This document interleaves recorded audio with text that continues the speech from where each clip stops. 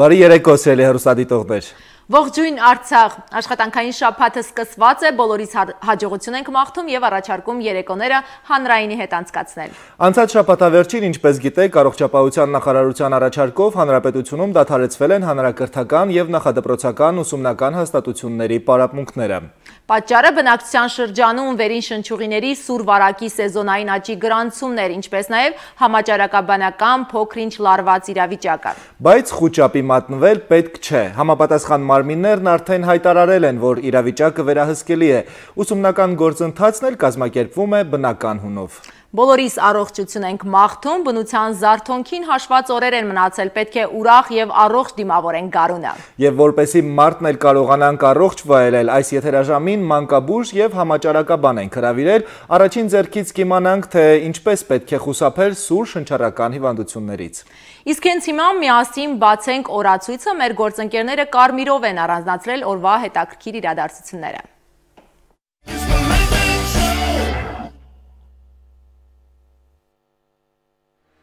Այսօր փետրվարի 24-ն է, ամսվա վերջին երկուշաբթին։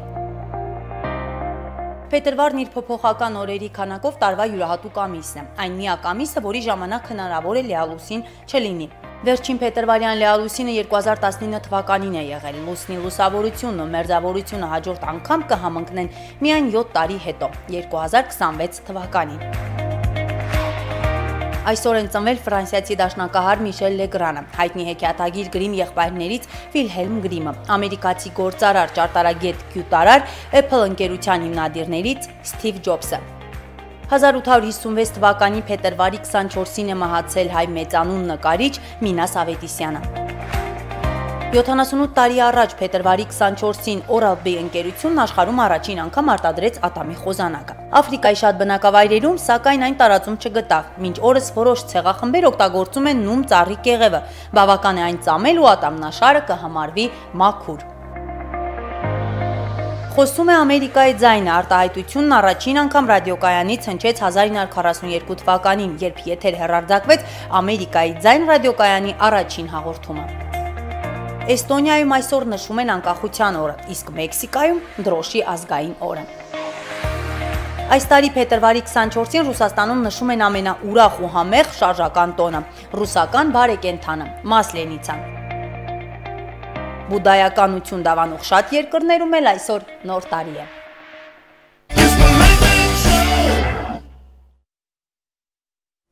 Գան, քաղաքում փիս վիրուս կա դե գյուդումս։ Աշոտ, հաստատ կորոնավիրուսի մասին չէ խոսքը։ Չէ, ինչ կորոնավիրուս, բայց կորոնավիրուսի թեման էլ մի կողմից դրական էր, որովհետև մեր ընտանիքներում վերջապես քաղաքական դեբատներն են ավարտվել։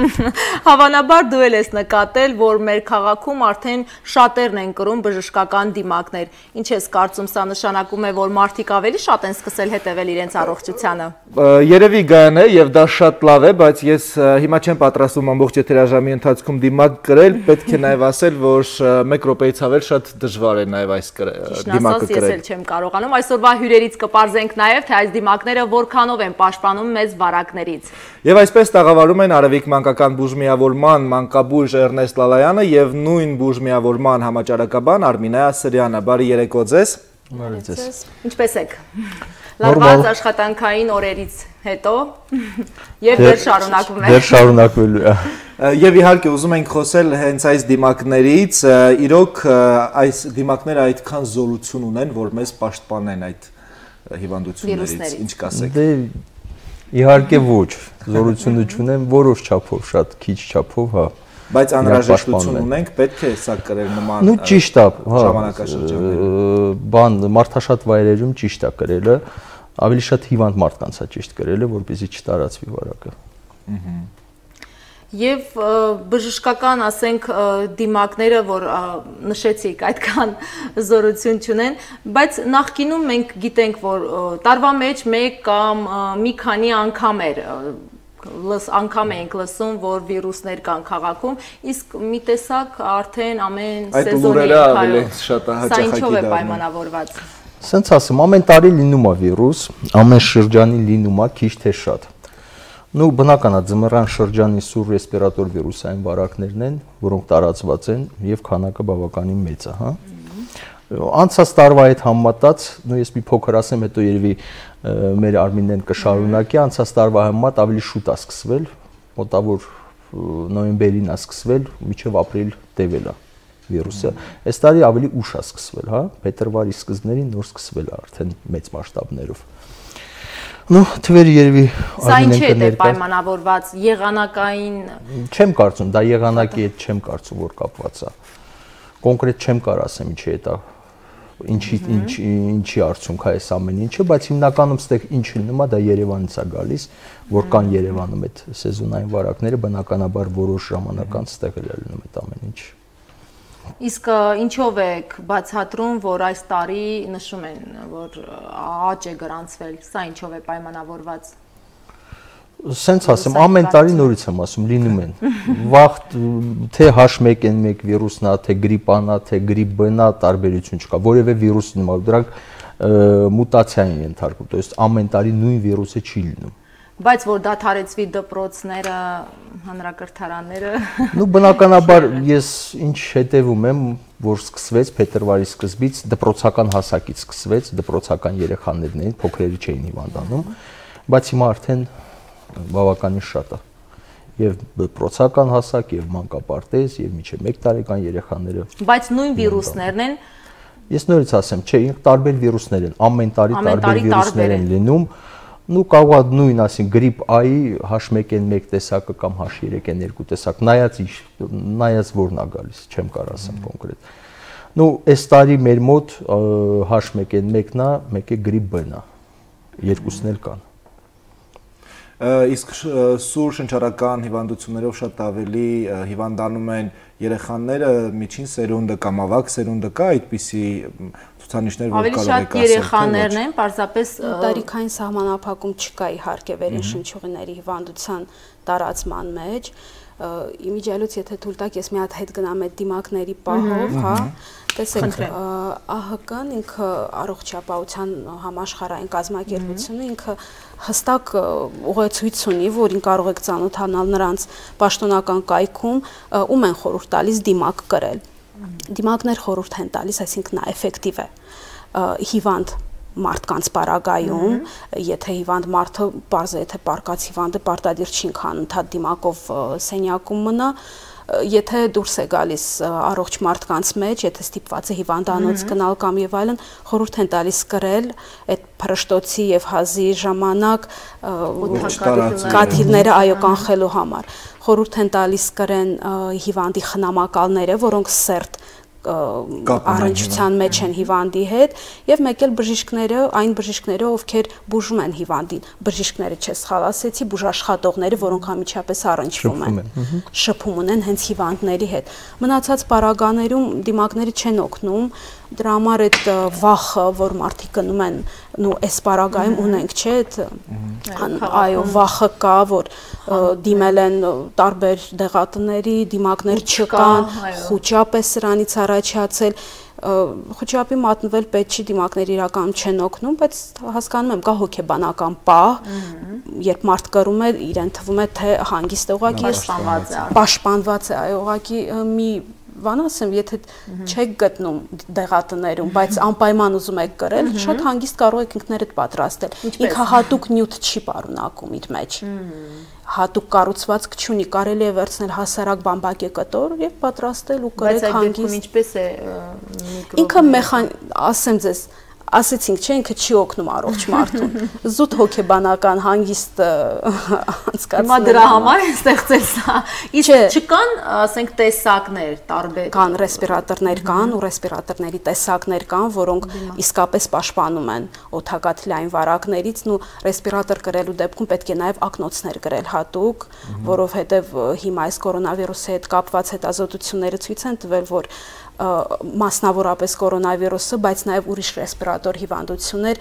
օրինակ միջև այժմ մենք գիտենք, որ նրանք հիմնականում տարածվում են քիթմպանով, չէ, հիմա ասում են, որ աչքի միջոցով է անցնում օրգանիզմ։ Դրա համար եթե ուզում եք իրական պաշտպանություն, պետք է կրել եւ ակնոց եւ ռեսպիրատորի տեսքով դիմակ։ Իսկ եթե դեղատներում ավարտված են դիմակները, պետք է ինքներդ պատրաստել։ Եթե զուտ հոգեբանական առումով, եթե ուզում եք դիմակ գրել եւ դեղատանը չեք գտնում, ուղղակի այսպես գեղեցիկ չեն կարող պատրաստել։ Մենք տեսնում ենք ավելի գեղեցիկ տեսակներ ստեղծներով։ Իսկ դուք կրում եք աշխատանքի վայրում դիմակներ։ Եթե առնչությունն ենք հիվանդի հետ, այո, իսկ սովորական վիճակում ես կրում եմ։ Համարյա ամբողջ աշխատանքային օրվա ընթացքում։ Դուք ավելի շատ եք առնչվում, երևի դրա հետ կապ։ Սա հիմա վերադառնանք այդ սուր շնչառական հիվանդություններով տարածմանը եւ դուք ասացիք, որ տարիքային սահմանափակումներ չկան, բայց հիվանդացողների գերակշռող մասը դա երեխաներն են, չէ՞։ Այո, որովհետև երեխաների շրջանում այդ կազմակերպված տեղեր հաճախող երեխաները, մանկապարտեզներ, դպրոցներ, կոնտակտը շատ մեծ մի հարց, տեսեք, այս հիվանդությունները հիմնականում առաջանում են ոչ թե ձմռանը ու ամռանը հանգստանում են, այլ առաջանում են, երբ եղանակները ցրտում են, երբ փակվում են սենյակները, օդափոխություն չի լինում, սա վիրուսի համար ինքը լավ միջավայր է։ Այո, իդեալական վայր է, կան օրգանիզմներ, կա օդափոխվող տարածություն, դպրոցներն ու մանկապարտեզները այս առումով դե վախենում են, չէ, ուսուցիչները անընդհատ օդափոխել եւ այլն, եւ մեծ տարիքում մի քիչ ավելի հաճախ են կանում դա։ Երեխաները։ Այո, դրա համար իրենց մրսածության հետ կապ ունի։ Տեսեք, մրսածության հետ կապ ունենալը այսպես է, կա այդպիսի մոտեցում, որ ընդհանրապես մրսածություն, հատկապես ոտքերի մրսածության պարագայում կոկորտում ինչ-որ տեղային, սա ասում եմ, մոտեցումներ են,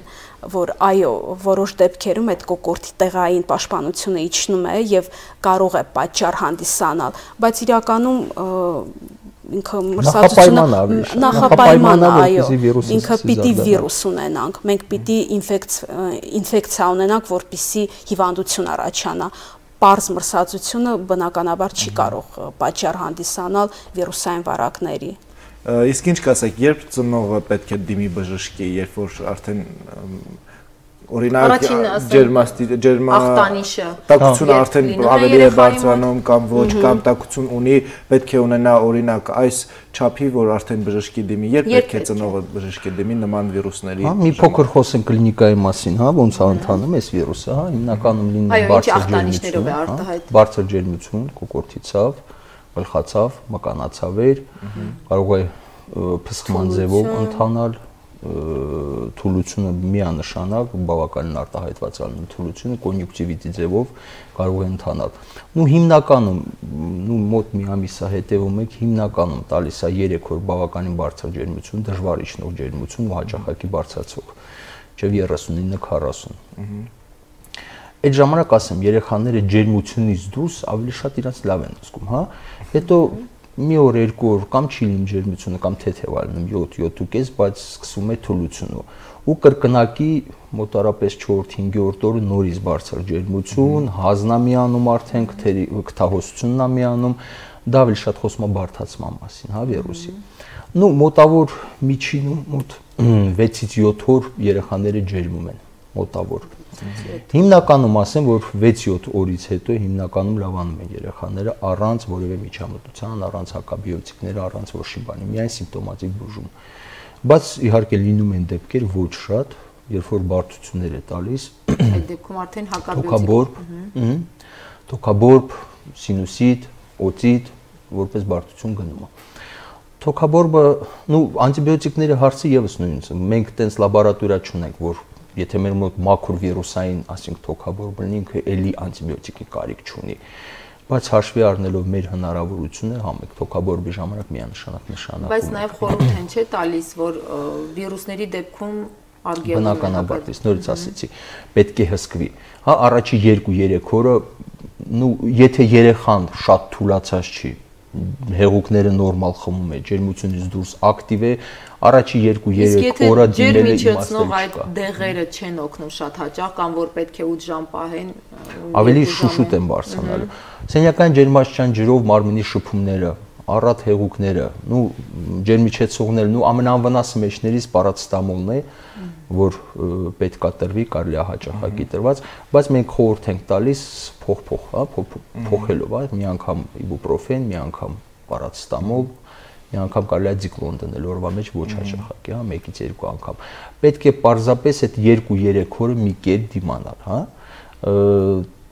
Ում էլ դիմենք բժիշկների առումով չեմ կարծում, հա, նույն պատկերն է, միանշանակ ինչ որ մի բան ավելացնելու չի լինելու։ Բարդությունները հիմնականում սկսում են ավելի ուշ, հա, 4-5-րդ օրը, երբ որ սկսում է թուլությունը արտահայտված, երբ որ նորից է սկսում բարձր յուրովի է տանում այս վիրուսը, թե այսինքն հիմնականում կլինիկորեն որ նայում ենք հիմնականում բոլորի մոտ համարյա թե նույն ձևով։ Մի քիչ ավել, մի քիչ պակաս, բայց համարյա նույն ձևով է ընթանում։ Օրինակ ես հիմա ուղիղ եթերում առաջին ձեռքից օգտվեմ այս հնարավորությունից եւ այո, անձնական հարց տամ, օրինակ կոնկրետ խոսքը իմ բալիկի վերաբերյալ, որը ով 3 օր շարունակ 39 եւ բարձր ջերմություն ունեցավ, մենք հակաբիոտիկներ նրան չտվեցինք, ձեր ասած մեթոդներով էինք անում, 4-րդ օրը տեսանք, որ 39-ից չի իջնում, արդեն սկսեցինք հակաբիոտիկ տալ։ 2 օր հետո արդեն երեխայի մոտ տարբերություն կար, մի քիչ արդեն ավելի ակտիվանում, բայց ջերմություն ուներ մինչեւ 38, հիմա ուզում եմ հասկանալ մենք սխալ արեցինք, որ 4-րդ օրվանից արդեն հակաբիոտիկ տվեցինք, թե հա, դες նա բժիշկ, սենց ասեմ, թե դուք եք որոշել տակ հակաբիոտիկ։ Ճիշտ, բժշկի հետ բնականաբար խորհրդակցել ենք, բայց մենք էինք արդեն բժշկին։ Դա ճիշտ չէ։ Խնդրում, որ նշանակի, հակաբիոտիկ։ Դա խուճապն է, դա ծնողների խուճապն է, այո, դա շատ հաճախակի է, հիմա պետք է նաև մեր հեռուստադիտողներն են մեզ լսում, մեր ծնողների այդ խուճապը, եթե նույնիսկ կա, պետք է մի քիչ ավելի մասնագիտական պատասխան լսենք։ Պետք է նայվի, անպայման պետք է, ասենք, 2-3 օրը մեկ պետք է երեխան նայվի։ Վտանգի նշանները ես արդեն ասեցի, եթե ջերմությունից դուրս երեխան թուլացած է, չի խմում, անընդհատ ուզում է քնել, դա վտանգավոր է, բնականաբար։ 3-րդ օրվանից արդեն պետք է դիմել բժշկին։ Պետք է դիմել, արդեն պետք է հետա, եթե կարիք կա, պետք է հետազոտել արյան ընդհանուր քննություն, ռենտգեն հետազոտություն, դրանից հետո արդեն կողմնորոշվել կարիք կա իրոք անտիբիոտիկ տալու։ Իսկ հնարավոր է վիրուսը կրկնվում է այն։ Սենց ասեմ, հա, մեր մոտ գրիպ անել կա, գրիպ բնել, հա, լինում են դեպքեր կարող է գրիպ ասկսվի մի քանի օրից հետո բացի մեր գրիպի A եւ B տեսակի գրիպներից մենք ունենք մեծ սպեկտր վիրուսների, շատ ուրիշ վիրուսներ են շրջանառում, ուղղակի ինչ ենք շեշտը դնում A եւ B տեսակի վիրուսների վրա այս սեզոնում շրջանառող, որովհետեւ հիմնական բարդությունները հենց այս ռեսպիրատոր հիվանդությունից է լինում, մնացածները մի քիչ ավելի թե որ ասում եք ոնց են տանում, մեկը մի քիչ լավ, մեկը մի քիչ վատ, նայած թե որ վիրուսն է երեխայի մոտ ու դրանք տարբեր են իրականում ու դրանց իդենտիֆիկացումը, այսպես ասած, այդքան էլ էֆեկտիվ չի, դրա համար չեմ կարող օրինակ ասել այս սեզոնում Ղարաբաղում ինչ կա Ստեփանակերտում, դրանք ռինավիրուսներ, ադենավիրուսներ, ռեավիրուսներ բազմաթիվ են, ուղղակի քանի որ ամենավտանգավորը, ամենաշատ բարդություններ առաջացնողը A եւ B տեսակի գրիպներն են, հենց այդ H1N1, H2N2 եւ B տեսակի 2 շտամ, դրա համար շեշտը դնում ենք սրանց վրա, բայց կան շատ տարբեր վիրուսներ շրջանառող, որոնց կլինիկաներն են շատ թե քիչ իրարից տարբերվում են, թեթև կամ Ես մի բան էլ եմ ուզում ավելացնել, նաև հակավիրուսային պրեպարատները, որոնք աշխարհով չէ, բայց Ռուսաստանում լավ տարածված են եւ երևի գովազդներով էլ ենք մենք լսում տարբեր հակավիրուսային պրեպարատների մասին, որոնք ոնց որ թե օգնում են։ Դες բան չկա։ Ուրեմն այդ հետազոտությունները բազմաթիվ եւ ապացուցողական բժշկությունը ցույց է տվել, որ այդ վիրուսներն մաքսիմում 9 ժամից մինչև 33 ժամ, հա, կարող են թեթևացնել այդ վիրուսի նշանները, բայց ունեն բազմաթիվ կողմնակի էֆեկտներ եւ բացի դրանից նրանք չեն բանանում, չեն կանգնեցնում թոքաբորբի, սինուսիտի եւ որևէ բարդության առաջացումը չեն կանխում իրան։ Ուստի ես կասեի, որ դա միանշանակ անիմաստ է օգտագործել հակավիրուսային պրեպարատներ։ Շատ լավ։ Առաջարկում եմ հիմա մեր զրույցը ընդմիջենք երաժշտական տեսահոլովակով, որից հետո կշարունակենք։ Խնդրեմ տեսահոլովակ մեր եթերում։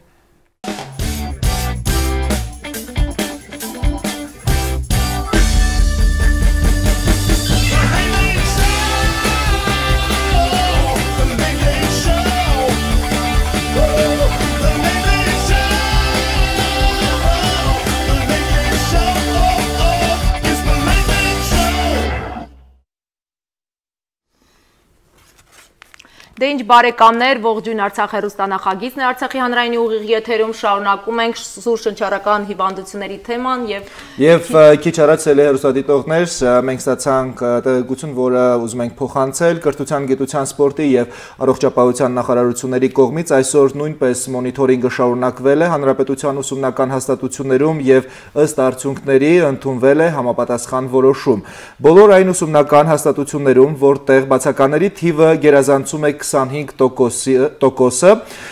վաղվանից կրկին դադարեցվելու է ուսումնական պրոցեսը ներառյալ շաբաթ օրը։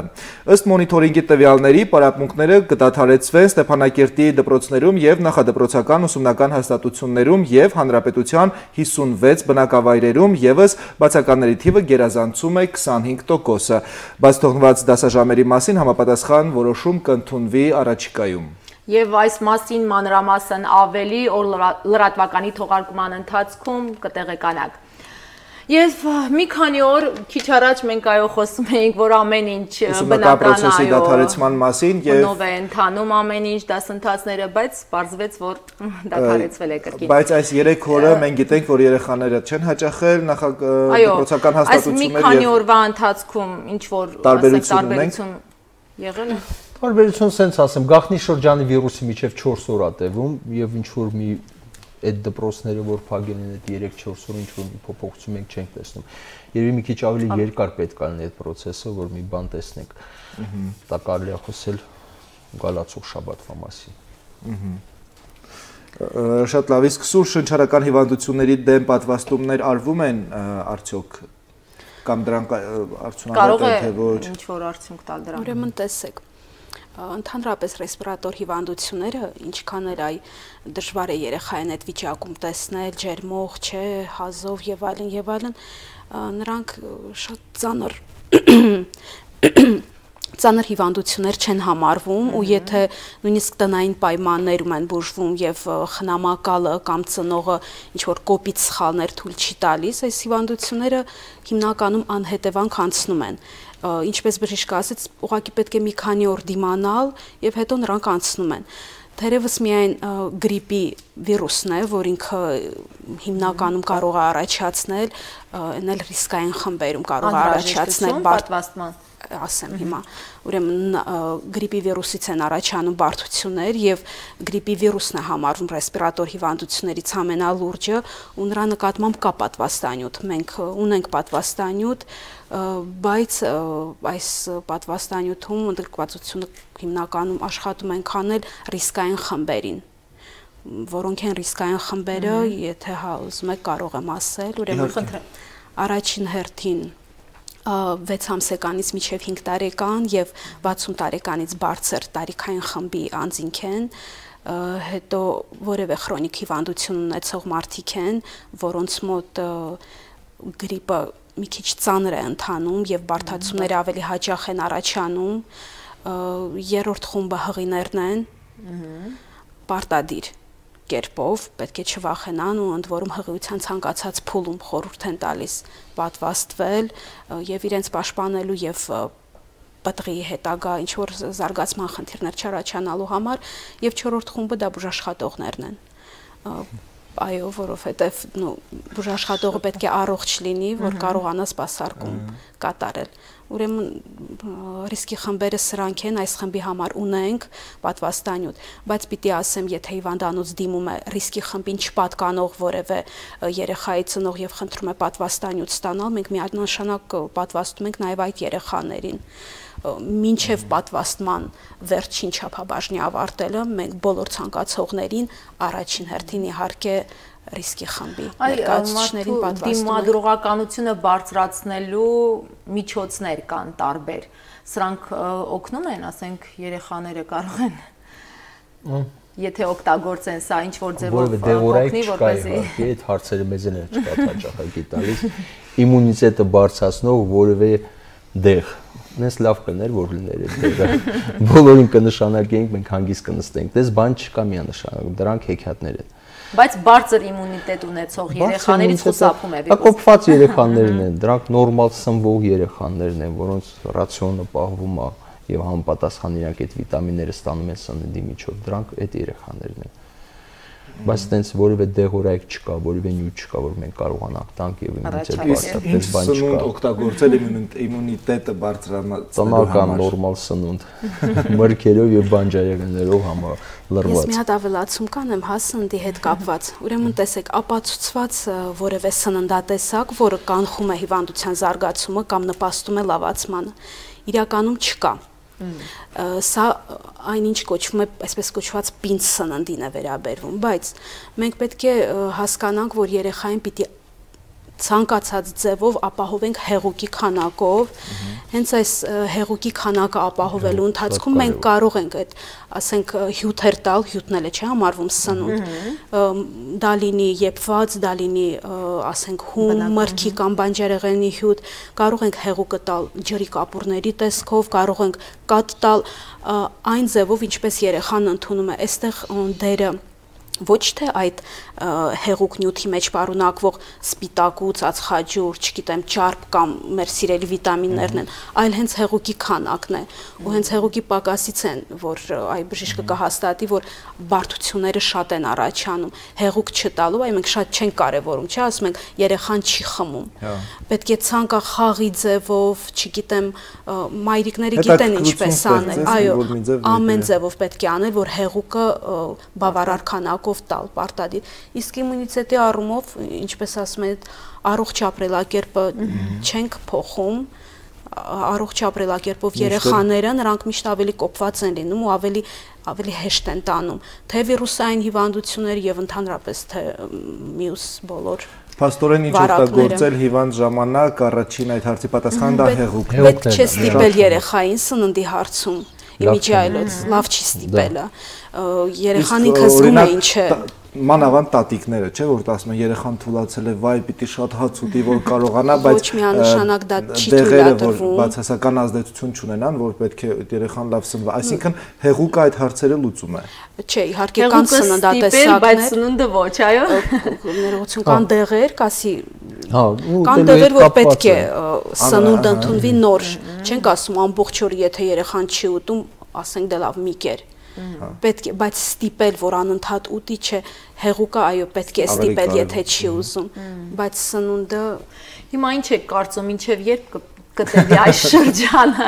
ժողովրդի մեջ տարածված կարծիք կա, որ ձյան բացակայության, այսինքն պատճառով տարատեսակ վարակիչ հիվանդություն, եւ երբ ձյուն է գալիս, ասում են հիվանդությունները, վիրուսները հետը կգնա, սա միֆ է թե։ Լավ ձյուն էր գալի, բայց այս վիրուսը սկսվեց ինչ Սա միֆ է թե։ Փաստորեն դա միֆ է։ Շատ չնչին չափով կարող է ազդել, շատ չնչին երևի, չափով։ որովհետև դրսում շատ են երեխաները մնում, չէ, ձյան ժամանակ խաղում են ու ցրվում է այդ վիրուսը, բայց իրականում ձյունը, գիտեք, վիրուսը դրսում չի մնում, որ ձյուն գավրեն ու վիրուսը ոչնչանա, վիրուսը մարդու օրգանիզմում է, ուղղակի երբ որ ցրտում է եղանակը, սա մի անգամ էլ եմ կրկնում, ձյան հետ կապ չունի, երբ որ ցրտում է սենյակները փակվում են, մարդիկ, այո, օդափոխություն չի, սա կապ չունի, ձյուն ունենք թե չունենք, բայց ձյան դեպքում մի քիչ շատ են խաղում, շատ են դուրս գալիս, միգուցե ձյունը մի քիչ կանխում է։ Շատ լավ։ Այս թեմայի շուրջ ավելացնելու ինչ-որ բան, քանի որ դա մասնագիտական է, մենք միգուցե չկարողացանք ամբողջական այդ հարցերը ուղղել, եթե կան բացառումներ, հա, ինչ պետք է, արդեն ասեցի, բժշկուհին ասեց, օդափոխություն։ Ну, բնականաբար կոնտակտը, քանի որ օդակաթիլային ճանապարհով եւ կոնտակտի միջոցով տարածում է տամիջ օդափոխությունն է շատ կարեւոր եւ բնական ձեռների լվանալը պարտադիր կերպով պետքա ձեռները լվանան եւ հեռավորություն, ասենք, եթե հիվանդ երեխան է մոտ որ փռշտալուց մոտ 1-2 մետրի վրա տարածում, ասենք, պետքա հեռավորությունը պահել։ Եթե մի երեխան հիվանդ է, երևի տարբեր սենյակներում պետքա պահել եւ օդափոխել եւ բնականաբար մայրերը պետքա եւ երեխաները պետքա ձեռները լվանան, նոր մոտիկանան երեխաներին։ Կանխարգելման հարցում, այո, ավելացում անեմ, իմիջիայլոց կանխարգելման պունկտերը ԱՀԿ-ն այս կորոնավիրուսի հետ կապված իր պաշտոնական կայքում ունի տեղադրած հերթականությամբ ինչպես անել։ Նու բժիշկը ասեց, խուսափում ենք մարդաշատ վայրերից, ընդ որում սա վերաբերվում է ոչ միայն փակ տարածություններին, այլև բաց տարածություններին, հատկապես այնտեղ, որտեղ երկու անձի միջև, նու որոշ տվյալներ ասում են 1 մետր, գերադասելի է 2 մետր, բայց գոնե մինիմալ 1 մետր, եթե հնարավոր չի պահել, ցանկալի է խուսափել այսպիսի վայրերից։ Ձեռքերի մշակումը դա կարող է լինել սովորական ջուր եւ օճառով լվացում, ընդ որում ընդհանրապես հիմա բժշկությունը շատ է կարևորում ձեռքերի հիգիենան, ԱՀԿ-ի կայքում դուք տեսահոլովակներ կգտնեք, թե ձեռքերը ինչպես պետք է լվանալ, նույնիսկ լվանալու ձևեր են առաջարկում, ու ես ասեմ ինքը 20 վայրկյան տևողությամբ, եթե ձեռքերը կարողանում ենք օճառ եւ ջրով լվանալ, սա արդեն բավական է, եթե չունենք այս հնարավորությունը օգտագործում ենք սպիրտ պարունակող, հատկապես սպիրտ պարունակող դեզինֆեկցիոն նյութեր, ու ցանկալի է որ սպիրտի պարունակությունը լինի 60%-ից ոչ պակաս։ Հետո կանխարգելման գործում կա այսպիսի գաղափար, կոչվում է ռեսպիրատոր հիգիենա կամ այսպես կոչված փռշտալու եւ հազալու հիգիենան։ Ուրեմն տեսեք, ասում են պետք է օգտագործել անձեռոցիկ, թաշկինակի պահը հանում ենք, որովհետև թաշկինակը հնարավոր չի օգտագործել անդադ ու թափել։ Եթե չունենք անձեռոցիկ, ՀԱԿ-ն առաջարկում է այսպիսի մի բան անեն, ասում է սովորություն դարձրեք, փռշտալ ոչ թե ափի մեջ, այլ ծալված արմունկի մեջ։ Այսպես։ Սովորություն դարձրեք անել այսպես ու դա ամենալավ միջոցն է շրջապատին պաշտպանել վիրուսներից, այո։ Այսինքն այս շարժումով արդեն բերանդ ավելի փակ կլինի, իսկ այսպես դուք հնարավորություն չեք ունենա ամեն փռշտոցից հետո լվանալ ձեռքերը։ Հետո կետերից մեկն այն։ Իսկ այստեղ արդեն էտիկետն է առաջ գալիս։ Նո, էտիկետը այդ փռշտոցը այնպեսի պահ է, որ միշտ չես կարող դա կարգավորել։ Իսկ երբ սովորություն է դառնում, այսպես փռշտալը, ուղղակի ափի մեջ չենք փռշտում եւ այլն։ Ու ձեռքերի հիգիենայի հետ կապված ասում են պետք է սովորություն դարձնել դեմքին ձեռք չտալ, քթին, բերանին, աչքերին առհասարակ պետք չէ դեմքին ձեռք տալ։ Սա էլ է, դրանք